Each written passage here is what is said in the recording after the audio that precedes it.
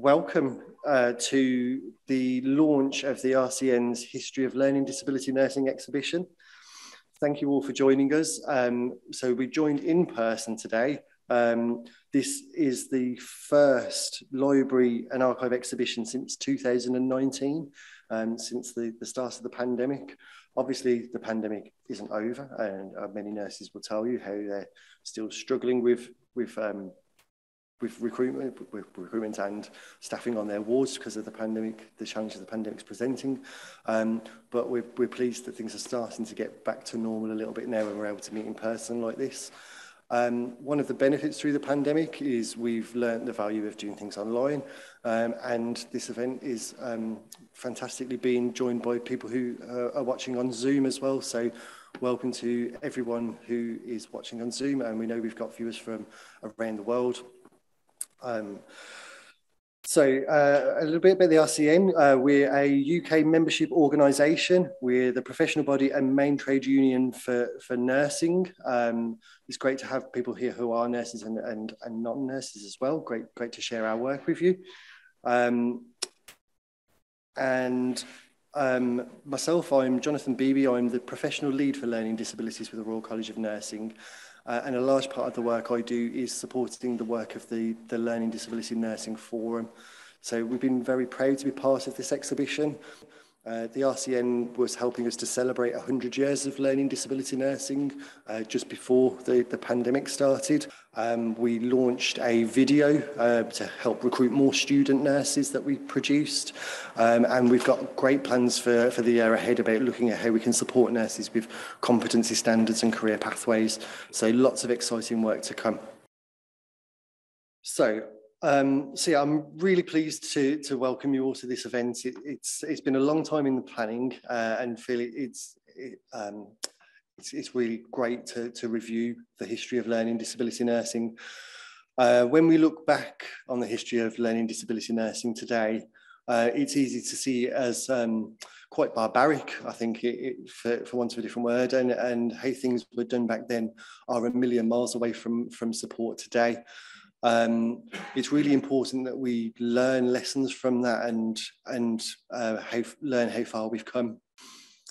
So without further ado, I'm going to introduce the first speakers today. So the first speakers are joining us online.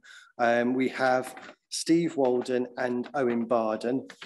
So just to say, Owen Barden is an Associate Professor in Disability Studies at Liverpool Hope University, and Steve Walden is a Lecturer in Learning Disability in the University of South Wales. So I will hand over to them now. Thank you very much, Jonathan. Yeah, so I am Owen Barden. Thank you very much for inviting Steve and I to speak today at such a fantastic event. Really exciting stuff.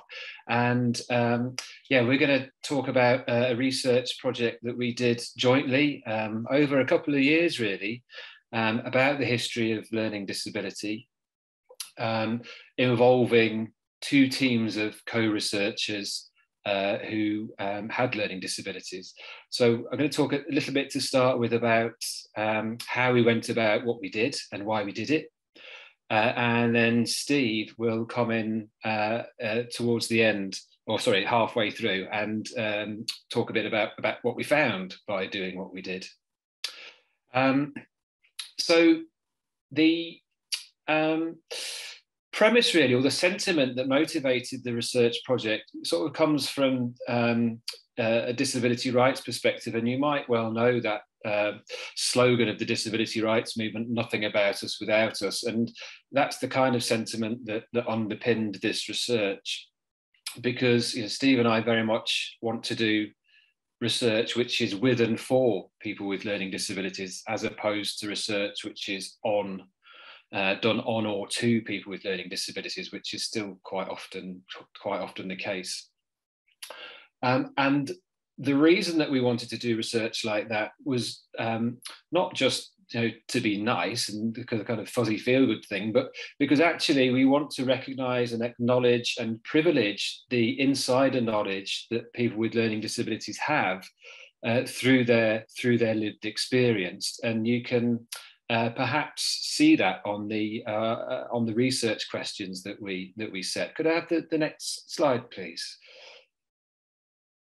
Thank you, Gary. So yeah, so the research questions here are really all about trying to use historical representations in archive material in order not just to understand how learning disability was represented and conceived in the past, and we were talking in the sort of 1850s, 1860s, but also to better understand the lived experience of learning disability today.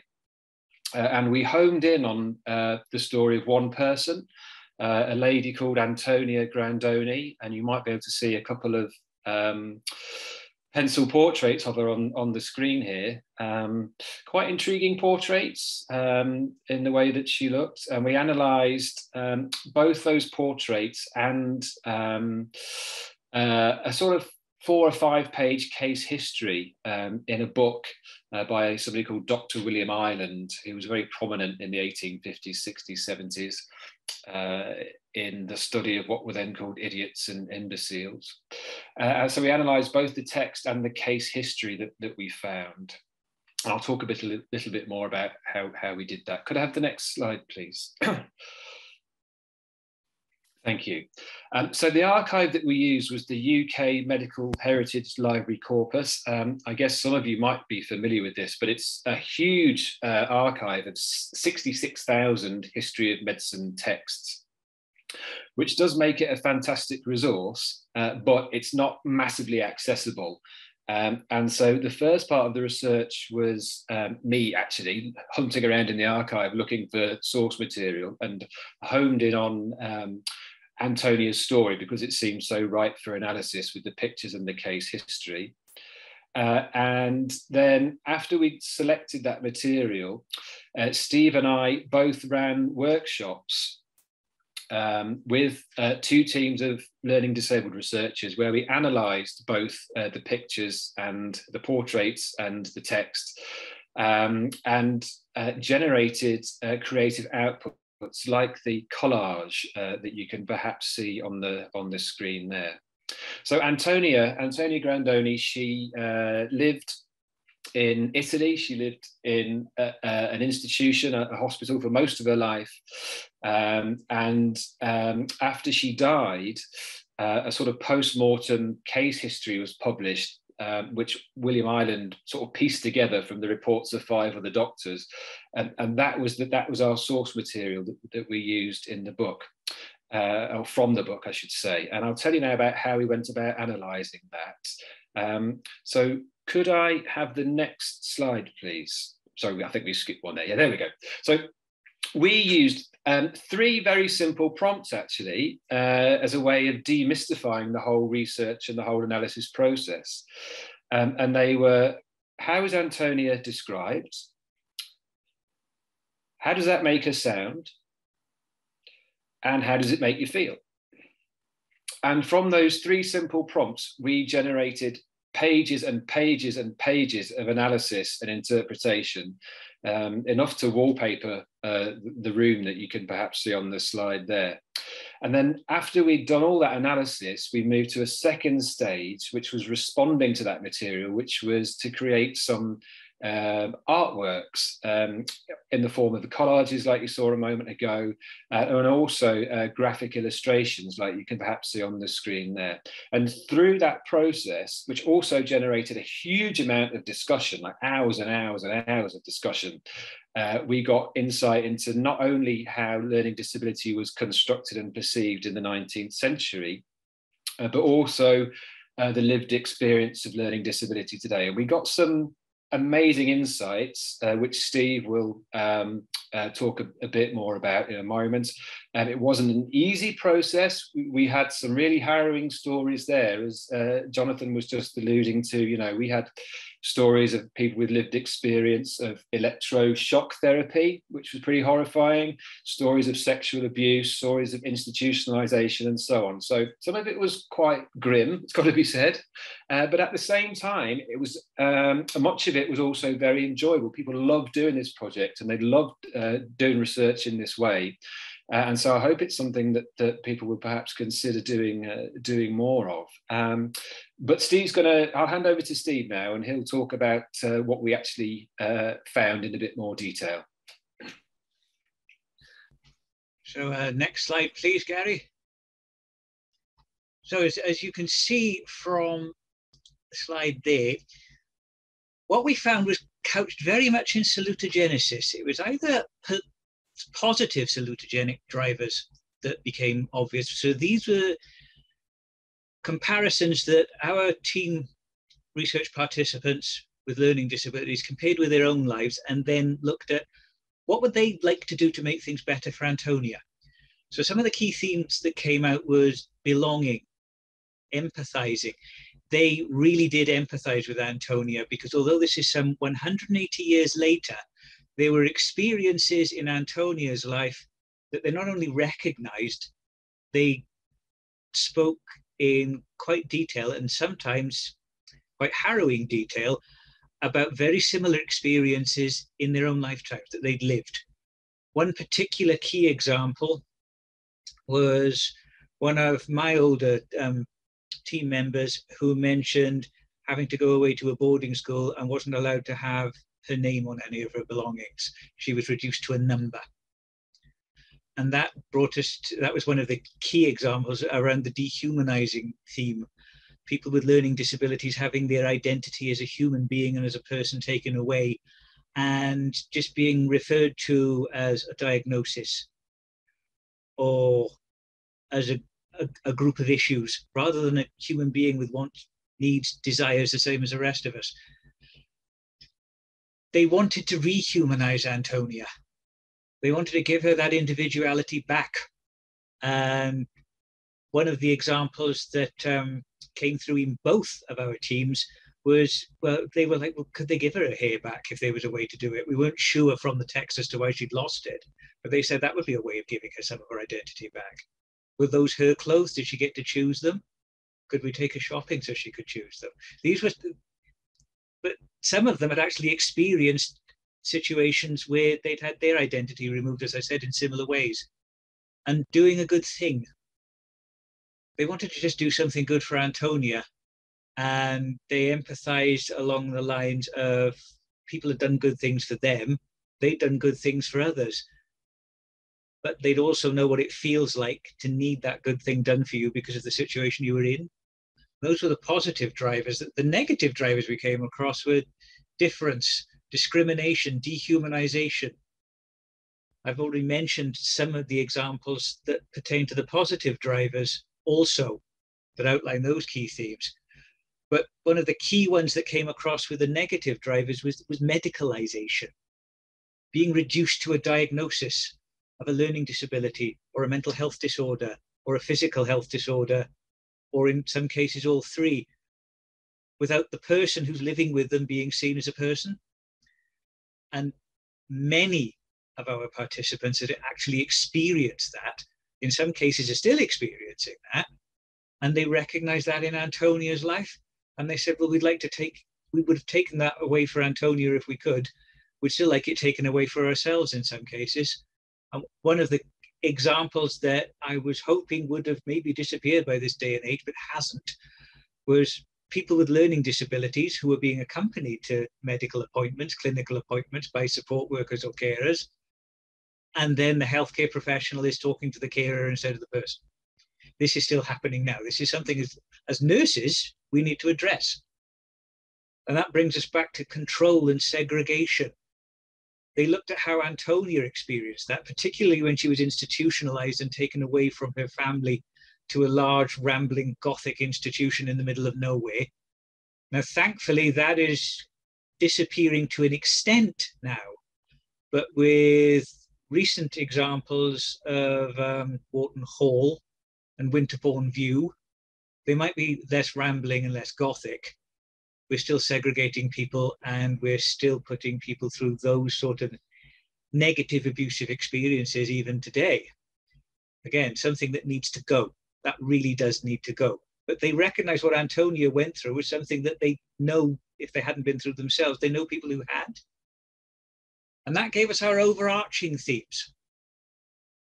They were looking at becoming researchers, particularly in the process of making a difference as researchers. What can we do as people with learning disabilities for people with learning disabilities through research?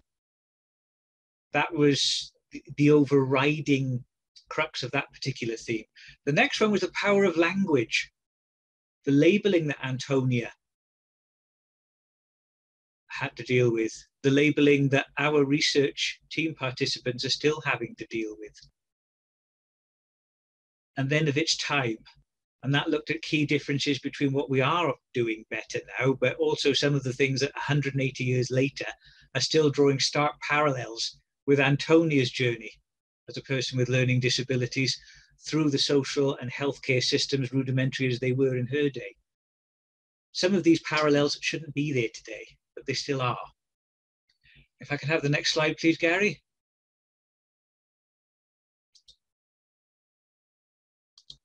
And this brings us to the impact of the project. The project's already had a substantial public impact through building engagement activities via the website. Owen and I presented at the Human Festival in November 2019. We've presented at a number of other conferences thus far. Social History of Learning Disabilities Research Group, for instance, at Milton Keynes at the Open University. The Seattle Club Conference in London, we've also presented there. And recently, we've just been invited to present again at the Social History of Learning Disabilities group at Birkbeck College in coming months. There were significant impacts on the researchers themselves. Although they found it difficult to compare similar experiences that they've lived through to Antonia's story, they also found it very empowering because it gave them more of a voice. Again, a lot of our research team work with self-advocacy organizations through the Brain Charity and through People First. But to give them a voice through research, which we've done, again, empowered them further. And they commented on that. And after the main series of workshops was complete, we had a few further meetings, workshops, where we discussed the impact that it had for them in that context. They were asked to sum up, to give one word, their experience of the project. They come up with terms like enlightening, powerful, interesting, truthful, inspiring, joyful, and fascinating. So although it was difficult in some ways for them to interpret their experiences as mirroring and reciprocating with Antonia's, they also found it an empowering, enlightening experience to be able to do so as researchers. So to further give people with learning disabilities a voice in the research context, as Owen mentioned earlier, not as being the subject of research, but being the researchers. And if I could have the next slide, please, Gary. Just a second, I'm following the slides on my presentation here because my eyesight isn't so good, I can't quite see it. So what our thematic analysis really outlined more than anything else was there are some things that we are doing better. Their participation, we're doing better. Giving people with learning disabilities a voice, we're doing better. But there are still some parallels with Antonia's journey that are still evident. There is still sometimes the medicalization of people with learning disabilities, and the dehumanization of people with learning disabilities is still occurring. Institutionalization and segregation, we've made great strides since deinstitutionalization at the end of the 80s and early 90s. But as we can see from recent examples like Walden and Winterbourne, we're not all the way there yet. A lot of work still needs to be done. So our analysis foregrounded continued perpetuation of deeper sociocultural tensions, these negative paternalistic tropes. There are still these incidences of people with learning disabilities needing to be segregated as people needing looking after, as opposed to just someone else who needs a bit of support. So we're still marginalizing them to an extent as an outgroup. Greater participation and integration needs to be facilitated, it needs to be sustained, and it needs to be taken forward. Considerable effort is still needed in Western society then to actualize social inclusion beyond tokenism for people with learning disabilities. It is insufficient to say that we are just saying, well, we've put these residentials in communities all over the place, so we've integrated with people with learning disabilities. No, we haven't. We've just segregated them in smaller areas. It's better than what we had before, but it isn't where it should be. It's not true integration. We still need to work at it. And one of the ways that we can work at it is, as Owen and I have demonstrated here, participatory methods can be an effective and enjoyable way of doing research.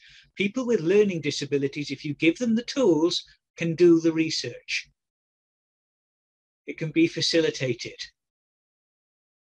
It's just a case of using accessible means, accessible language, and taking the time and making the effort to make research truly available to people with learning disabilities. And as we've shown here, it can be done. And if I could have the next slide, please, Gary. These are some of the related publications.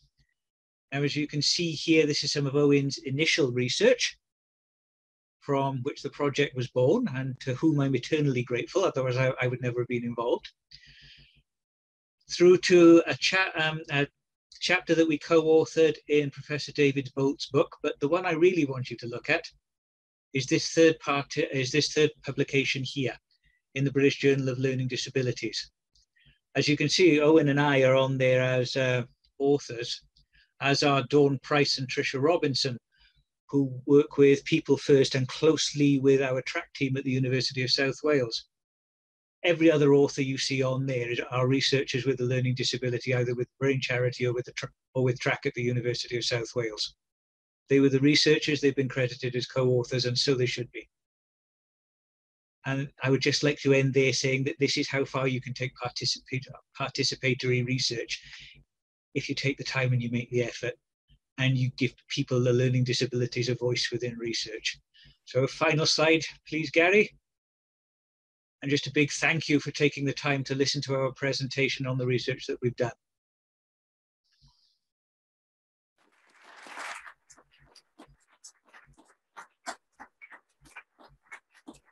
Thank you so much, Owen and Steve, for sharing that really powerful research that you've done there.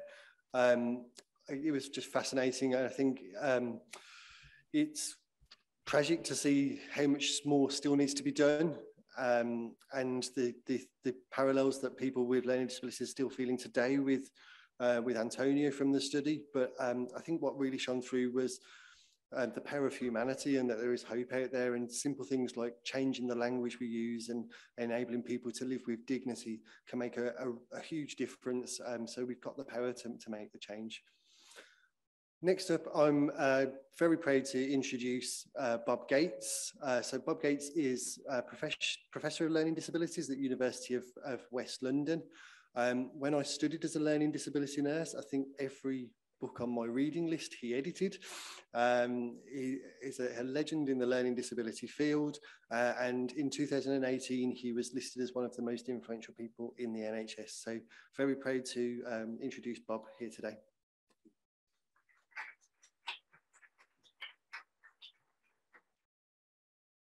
You should always save applause till the person is finished. Okay, I'm going to very, very briefly take you, it's a very brief tour really, through an oral history project that I had the privilege to lead on. And we've recently completed it and published, had a short research monograph published on it. It's a collaborative project between the University of West London, Trinity College Dublin, University of Leeds and Northumbria University.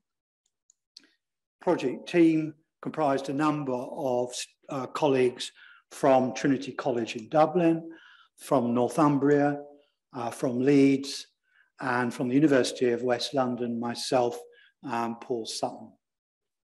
And I'm going to make an acknowledgement at the beginning rather than the end, which is huge thank you to Teresa Doherty, Fiona Bourne from the Royal College of Nursing, who gave us an incredible amount of support, which I'll talk about a little bit later, and also the Irish Nurses and Midwifery Organisation for part funding the Irish arm of this oral history project.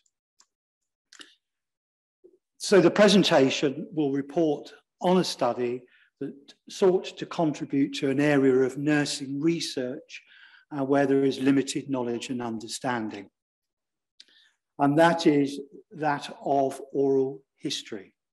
So oral history can be found, and examples of oral history are given often from the perspective of people with learning disabilities themselves, which is wonderful, fantastic, and very authentic and insightful.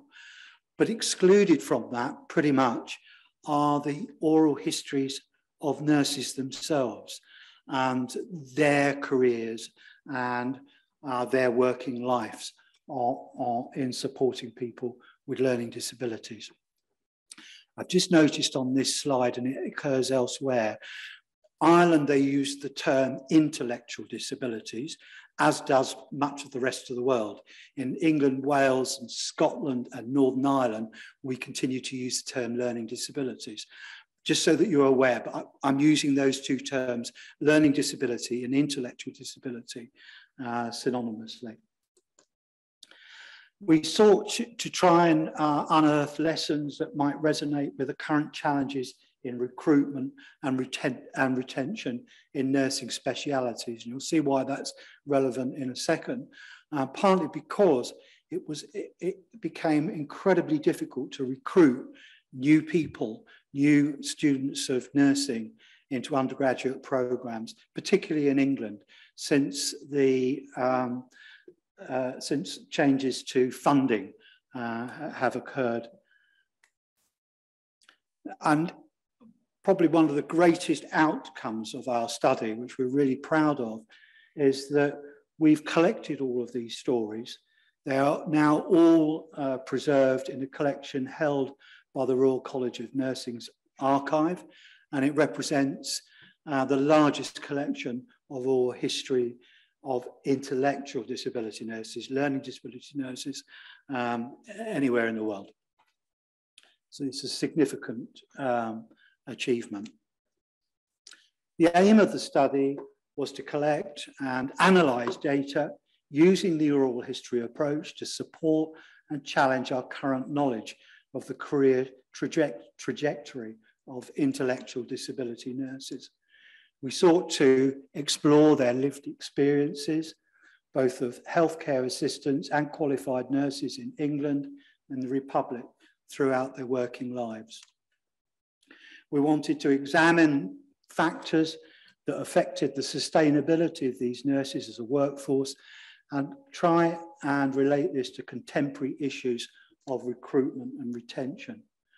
And we also wanted to unearth lessons for contemporary providers of health and social care services and make appropriate recommendations regarding workforce sustainability.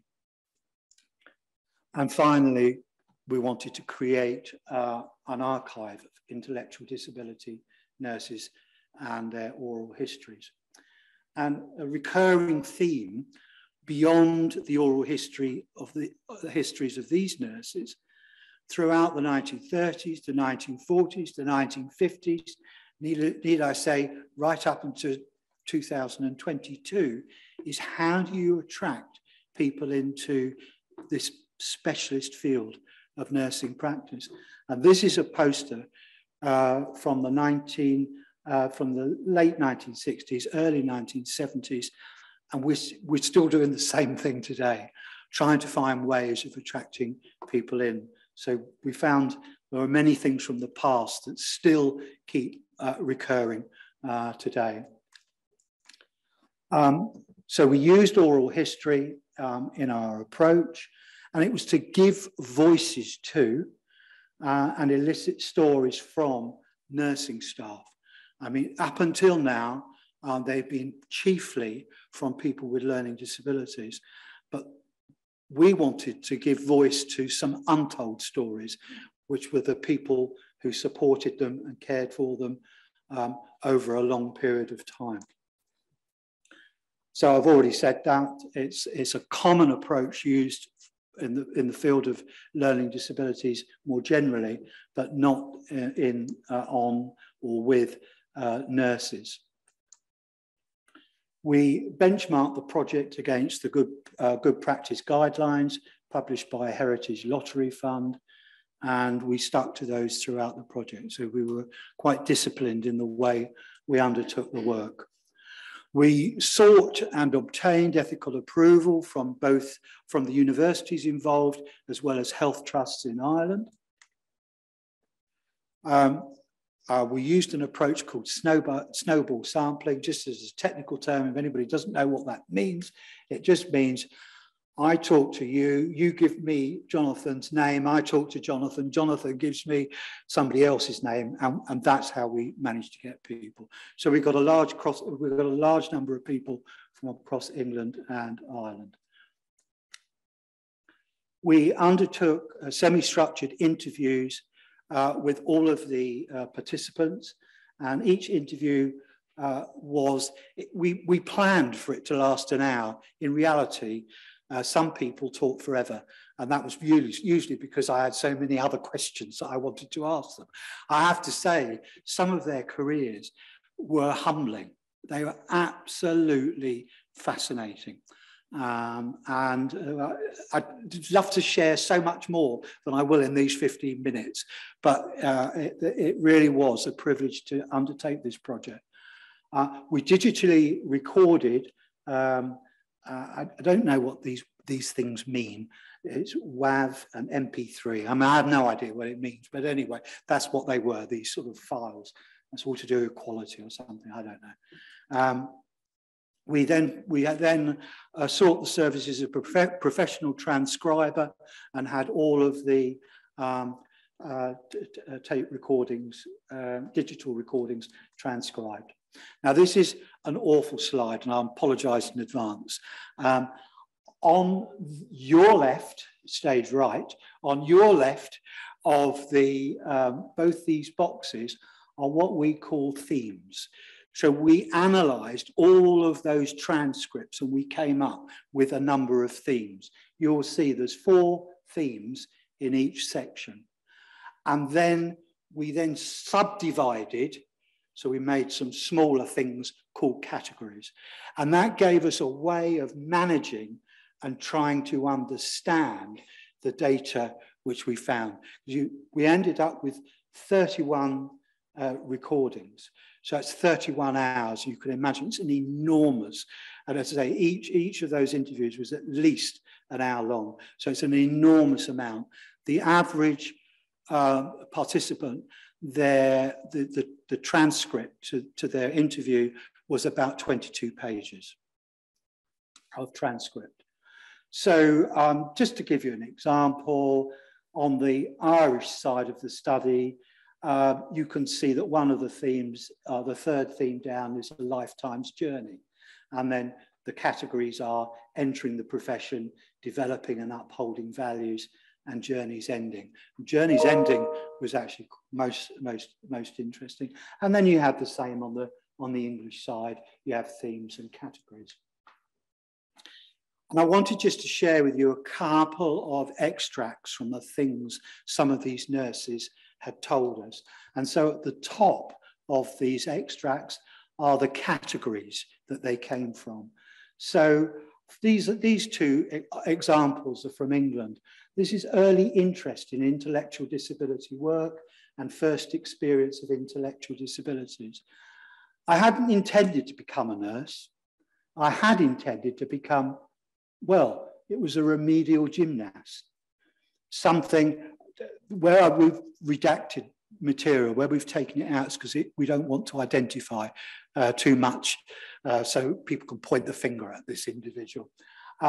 It's a bit like an occupational therapist, but because I didn't have the qualifications to get in, that's why I stayed on at school and got them. And this person then, that's how they became a learning disability nurse. A common theme, both in England and Ireland, from these nurses was the sense of justice, doing the right thing and making a difference. The main goals of my working life was promoting people's physical, mental and emotional well-being and helping each person reach their potential, which I fully believe in that ethos, and that's what always has driven me. And here's a couple of examples from the transcripts of the Irish nurses. I felt, Journey's End, I felt I ran a good unit, and the friends that I've made, I mean, like some of those ladies that I now look after, I've known them for nearly 43 years. I don't see them as clients, service users, which I hate those words. I see them as my friends that need a bit of extra care. And then being assertive. I'll say it up straight. And if someone, watch this editing, is annoying me, I'll tell them. And I won't. I wouldn't be all nice all of the time. I know where I stand. I know I'm a manager. I know what I have to do. And I know what's right and wrong. And I will stand by the clients first. They come first. After that, then it's a bonus if I can help other people.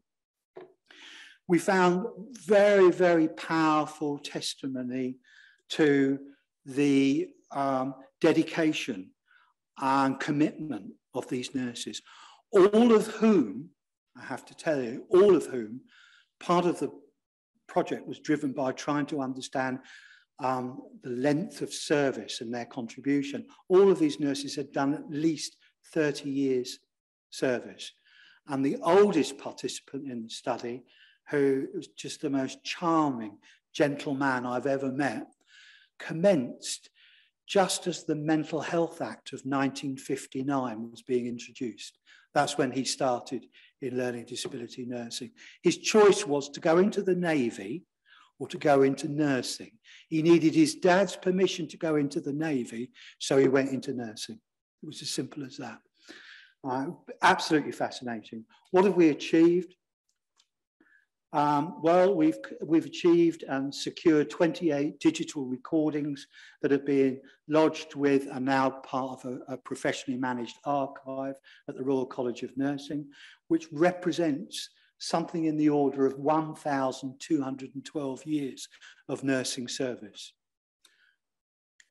We've presented the project at numerous national and international conferences, number of universities, along with in Europe, Helsinki and Florence. And it was indeed at Florence and in the International Conference on Nursing History where I met Teresa Doherty, who had invited me to get involved in this exhibition some 2 years later.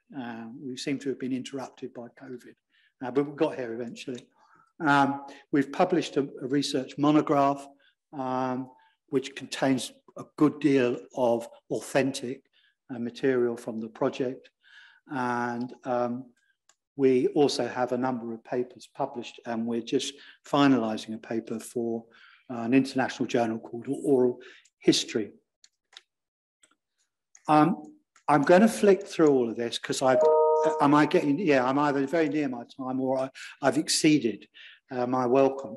But we did come up with a number of recommendations and identify implications for people. And I'm hoping that this presentation can be shared if people want to see it. And also, I'm quite happy for people to make personal contact with me if they wish to find out more about the project and the Oral History Project. And there is also a series of references there. So it's just a very warm thank you for your patience and for listening to me, particularly also for inviting me along, and to the lovely people who are interpreting for us, which I think is just amazing. So that's all from me. So thank you very, very much indeed.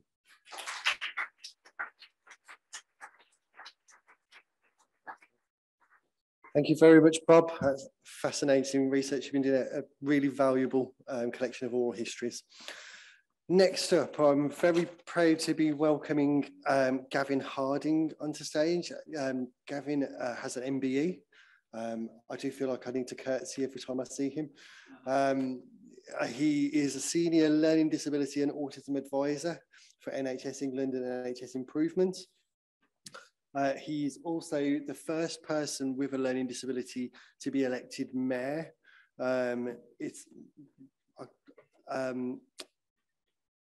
Where were you mayor of, Gavin? Sorry?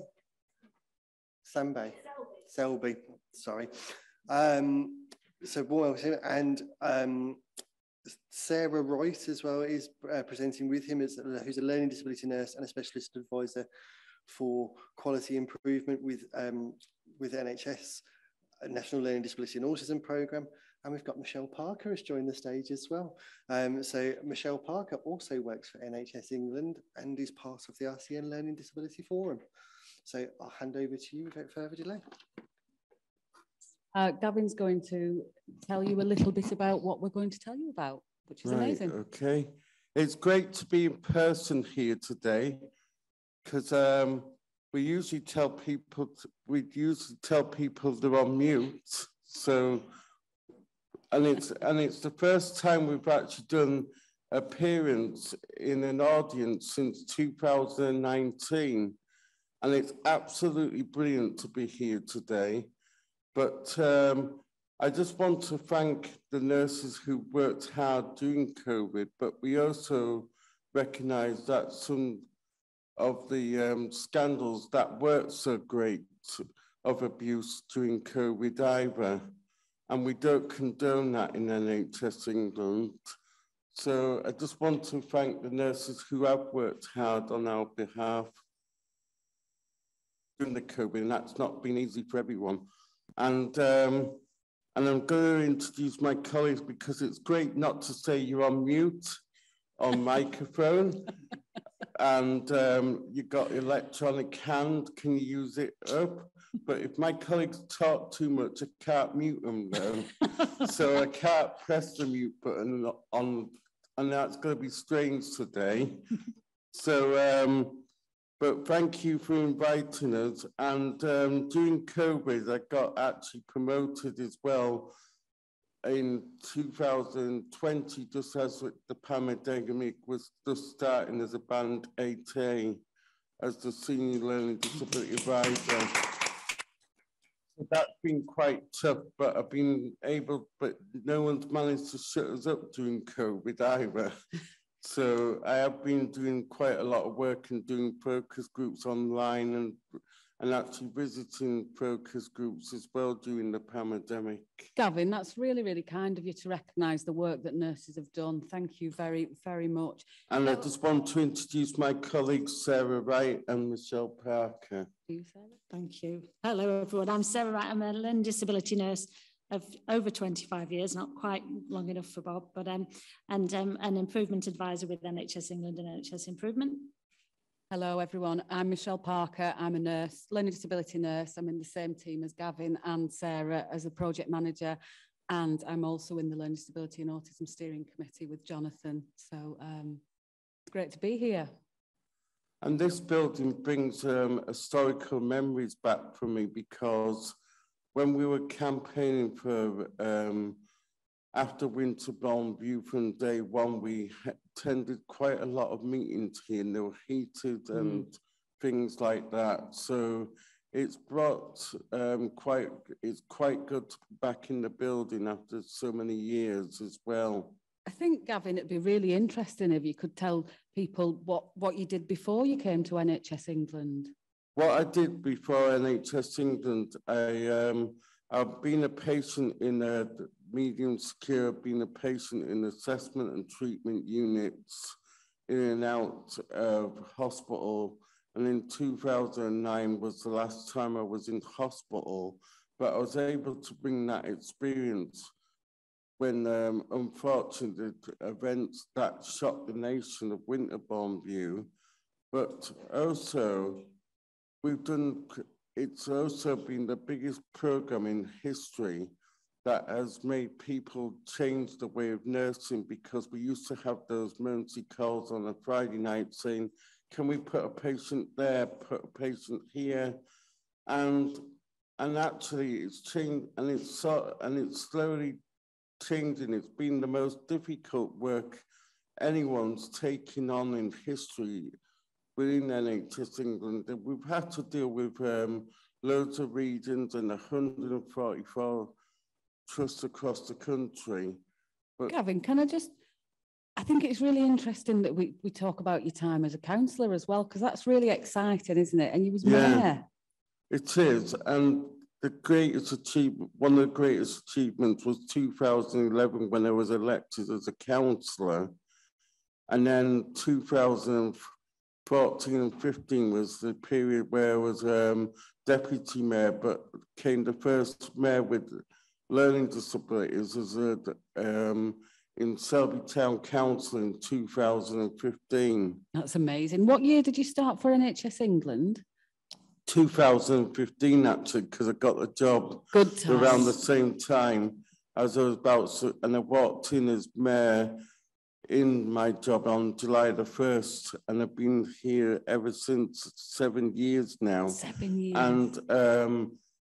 And I was joined by other colleagues with learning disability advisors, but we've actually, there's actually about 10 advisors now, including family care advisors, and there's one senior learning family carer who I work with, Mary Busk, as well. So it's a great achievement. That's amazing. That both of us were promoted up to the Band 8 aides. Yeah. I think that's a really good time, actually, to invite Sarah, the learning disability nurse, to tell us reflections on getting to NHS England. Yeah, well, I think that one of the key things that we wanted to talk about in coming here today was really about that theme of involvement and true co-production. Now, we, as an improving quality team, we spend a lot of time looking at environments that we're not happy with, and we know there's still so much to be done. But the times when we really know that difference is made and improvements are made are when people with learning disabilities are really involved, and we're really listening to their needs and their views on how services should be developed. We also, and Gavin's going to tell you a bit more about the focus group works he does, but we recognise, and one of the things that I think was so powerful for us as a team is that when we're looking particularly at hospital care, that we get lots of different assurance from Care Quality Commission, regional teams. But we know that when Gavin does a focus group and goes in and really talks to the people who live there is the time he says it's a really good unit. I'm at my most assured. And I think that that's a real shift from just we talked about tokenism, we talked about not really collaborating, but actually Gavin's role is so critical and influential to the way we work. Can you tell us any examples of how things are different now to then, sort of anything from the past, Sarah, in your nursing career? Well, I think it is. I think that's been reflected in a number of the conversations. I remember early in my career, in the late 90s, trying to talk to people about, I was working with a man who, where I felt that in really listening to him, I wasn't able to see through his wishes. He wanted to carry on with activities I wasn't able to support him with, and that conflict that both Jonathan and Bob have described, and was described around, of wanting to support people, but feeling like we can't always make that reality. But I think that the collaboration and involvement is the way that we can really make a difference. Absolutely. Gavin, tell us a little bit more about hopes and your focus groups. And yeah, because I'm just going to go back to the beginning of NHS England, because it was the first time they ever taken on learning disability advisors, and that was quite a lot of hard work.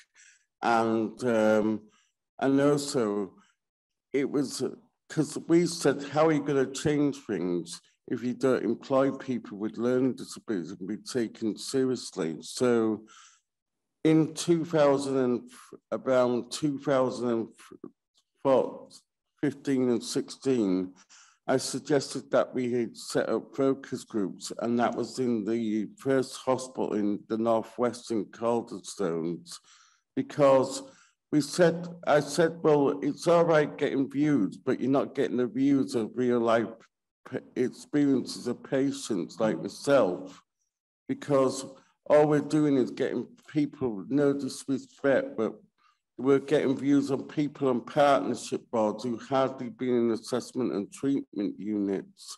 And those focus groups have moved on so much now. It's actually, the biggest highlight of my work, I've got to say, was taking on the challenge of St. Andrews and actually getting into the focus groups in there and actually changing things for the patients. That's amazing. Sarah, we're going to continue work on focus groups in our team, aren't we? We are. Yeah, we think that sort of that approach of actually supporting Gavin and other people, people with lived experience to visit hospitals to try and get that inside view and to hear. It makes such a difference that definitely is something we want to drive forward. Definitely. And the other thing we know, I suppose the other bit is that we know that as learning disability nurses, we'll always want to champion the views of people with learning disabilities. And I think that this is a really way that we can take this to another level. Absolutely. Because I think listening from the patient's point of view actually makes the management sometimes sit up and actually change the way they do things. And it's also helped us change our policies as well, because we're getting the real life things of what's not happening, what's not working. And that's one of the things that's quite important, is listening to the patient view and voice. Yeah. And my thing was working with Norman Lamb right from the beginning, because he described if it wasn't from, he had my insight, but he also had MenCap and CBF campaigning on people's behalf, and they're still campaigning. And I know they say I've gone over to the dark side, but actually working inside the organisation of NHS England has helped make people understand, and there's still a lot of work doing out there. And now I'm doing the HOPE project, which is looking at the way we do practice and getting people out of seclusion rooms. And we're working in partnership with Mersey Care, with Danny Angus and Jenny on that. And that's one of the main factors now, is that we're hoping to get the HOPES model across England, and we've got practitioners working out there in each region, which is hopefully going to look at the restrictive practice and how things are done in the future, because we know things are very good with restraints at the moment, and we're hoping to reduce that. And the HOPES model seems to be a very good model, because it's looking at the person rather than the history and wiping them off. Yeah. And I've been part of that, and I'm actually doing the training to be trainer and be a practitioner as well. That's absolutely amazing, isn't it? So there's two fantastic projects there that we've talked about, but some very, very strong themes. And I think the main one's around inclusion. So I think in summary, I'll invite Sarah first to see if there's any final reflections, and then we'll finish off with Gavin. We know that we know there's some good practice out there from the region, but we also not going to pretend that we've got a lot of work to do and change people's attitudes and change the way commissioning works.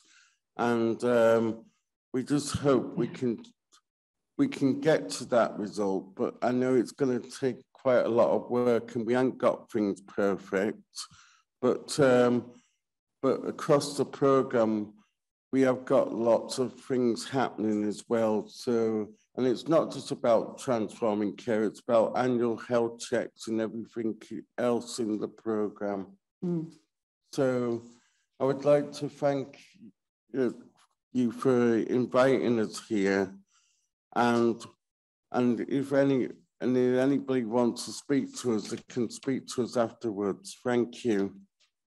Thank you.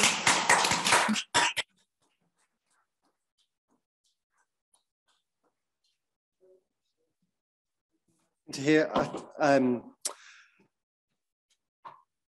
think something that strikes me about Gavin's story is, firstly, how it's really important that if we're talking about people with learning disabilities, we need to be including people with learning disabilities in what we're doing, and how we involve people is really important. And something else is something that's really been central to learning disability nurse training since the 80s at least. If we want people with learning disabilities to be valued, we've got to give them valued roles in society. And I think Gavin is a prime example how, with the right support and with the right attitude, people with learning disabilities can be the Mayor of Selby, they can be a Band 8A in NHS England roles. You know, there's no reason why they can't. With a bit of creative thinking, a bit of support, people can excel. And Gavin is doing a sterling job and thoroughly deserves all of the fantastic achievements he's getting. Finally, the headline. Sorry. I'm really pleased to introduce Sarah Leigh. Sarah is a neurodivergent filmmaker and advocate working in documentary and narrative films. Her website is inclusivityfilms.co.uk. She's part of her local hospital's patient and carer experience team, and has been developing healthcare passports for children with complex needs and disabilities. So very pleased to invite Sarah up for her presentation. Thank you.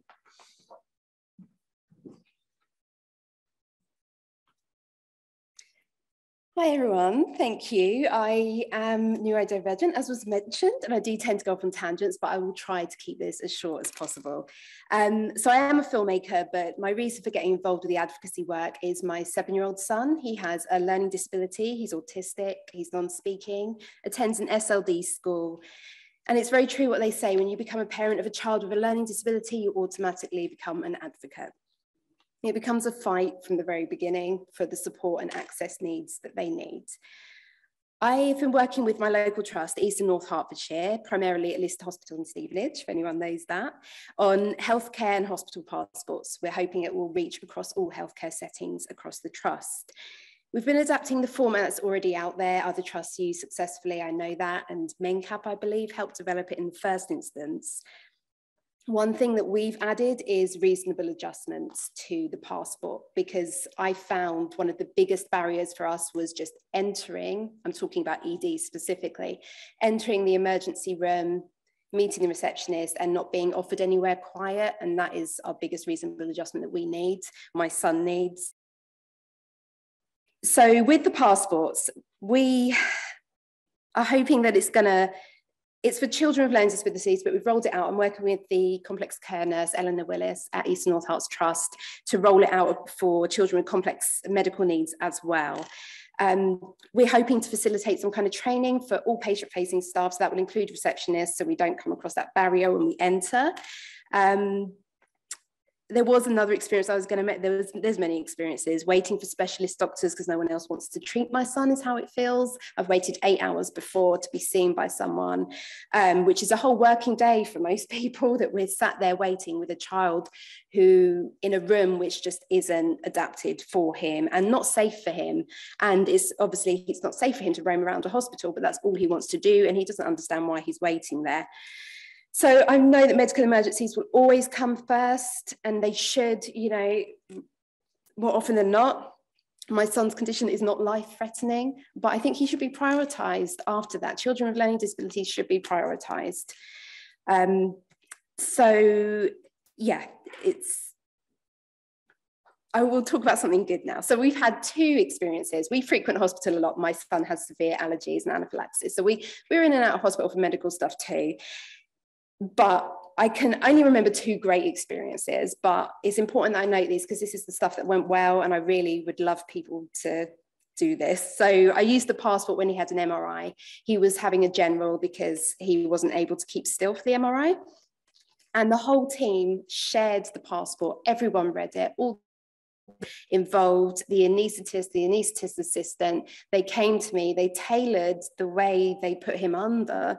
Like, he did it in a different way, he said, to what he would normally do, because he recognized Nate's needs from what he'd read in the passport. And that was huge. It was done so smoothly. And it just, you know, his name's Tim Walker, that anaesthetist, and he was amazing. He really, really took on board the passport. And that's what we want the passport to do for every medical professional who sees disabilities and complex needs. But a perfect experience, as much as it could be perfect for ED, was we went in, we were triaged straight away. The nurses saw us coming in. We were taken straight to be triaged. They didn't force any observations, not that people force things, but they can get frustrated a bit with my son because no one's ever been able to get oximeter readings from him. But this was just a very tranquil, peaceful environment. They asked me, what could they do to make this easier? What are his likes and dislikes? They offered a sensory trolley that was brought into the quiet room we were put in. I know not every hospital has that, but they'd funded that. Weeks ago, we weren't offered it. So, you know, it's not consistent, but when it goes right, it is. I hate saying that it's amazing because it should just be that way, but it feels really good when it goes right, and it makes it a lot easier for all of us. And we had next steps and everything all done within 4 hours, which was pretty good. So anyway, I'll wrap up because I know that, you know, we're over time, but my hope is there will be more of you, more learning disability nurses. Currently at our trust, they only see adults and not children. I've been told that. And I think that's a real shame. I don't know if this exists already, and this would be a dream for me, for there to be a 24-hour liaison learning disability nurse that could come be on call for those who are admitted, those who are in ED, children's, adults, outpatients appointments, who can come and help be that voice, because quite often parents, I've learned to speak up, but it is difficult, and you don't want to be labelled as that awkward parent who's, you know, it's frustrating. But yeah, if there could be such a thing, that would be amazing. And more than anything, listen to us as parents and carers, because we know our children best. We know how to treat them, how to administer medication, how best to take a blood test. That stuff's really, really important. And read the passports, hugely read the passports. But I think if you could just ask the one thing, and I know I'm speaking to the converted here, but passing it on to people who aren't learning disability nurses, if you could just ask the one question as soon as you're meeting a family or a child with a learning disability, what can we do to make this visit easier? That's it. Thank you. Thank you very much. So I was just going to sum up with some thoughts, and it was thinking about an image that I saw in Bob's presentation. You may have seen it was a room filled with a row of beds, and that was very much how care was delivered in hospital settings. It was one big ward with rows of hospital beds next to each other. There would be communal clothes in a bag. People would come down and go, that looks like it fits you, that looks like it fits you. People would have had shared baths. They would have got in the same bathwater as other people had been in. They'd have had shared toiletries. And we're probably talking about, you know, the late 70s, early 80s, that this was still happening. Things have progressed a lot since then, and most of the large hospital sites are now closed. You wouldn't see a ward environment like that anymore, but there are still some big hospitals to close, as Gavin is working on. But care has changed. Back in the late 1980s, there would have been about 35,000 specialist learning disability hospital beds. Today, there's about 3,000. So we've come a long way, and things have changed. Learning disability nursing has changed a lot too. Back in 1995, there were just over 12,000 learning disability nurses working in the NHS. Now there's about 3,000 working in the NHS. So we're doing different things now to what we used to do. Many learning disability nurses now don't work in a hospital site. Many are working in community teams, in intensive support teams, as hospital liaison nurses, liaising with GP practices, specialist epilepsy clinics. We're infiltrating nursing practice all over the place. Where a lot of learning disability nurses are working is in the community. Lots of learning disabilities work in community teams. Many are working in social care settings, providing clinically led social care and making sure that social care is effectively meeting people's needs. So I think what this exhibition shows is we've come a very, very long way in a relatively short period of time. And I think what some of the stories today, particularly Sarah's story, showing is we've still got a lot to do and still got a long way to go. So I really want to thank all of the presenters today. It's been incredible to hear all of your stories and all of your research and the work that you've been doing. Please feel free to explore the exhibition now, and thank you for your time.